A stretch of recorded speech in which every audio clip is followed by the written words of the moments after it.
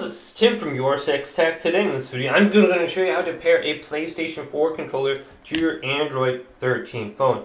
This is really easy to do. So what we want to do is swipe on down from the top, then locate Bluetooth under this setting. So mine is right here. I'm going to hold down on it and make sure this is turned on.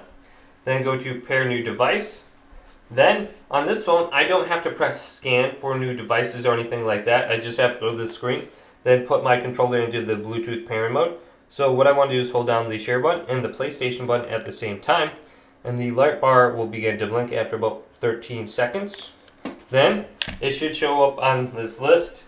So let's select wireless controller right here and go to pair. Now the light bar should be a solid blue color right here. And you can use the D-pad to go up and down on the screen. Then press back and here's the home screen.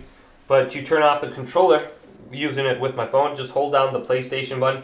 After about 13 seconds, it should completely turn off, and you put your controller to the side. Now you can do this through the menu as well, so if we swipe on down from the top, and then go to where it says the Bluetooth option once again, we can go to wireless controller. Disconnect will completely turn it off.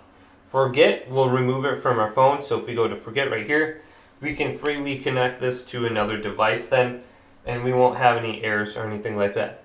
But hopefully this video did indeed help you out. If it did, leave it a big thumbs up and subscribe to my channel down below for more technical videos coming up next time. YourSixTech.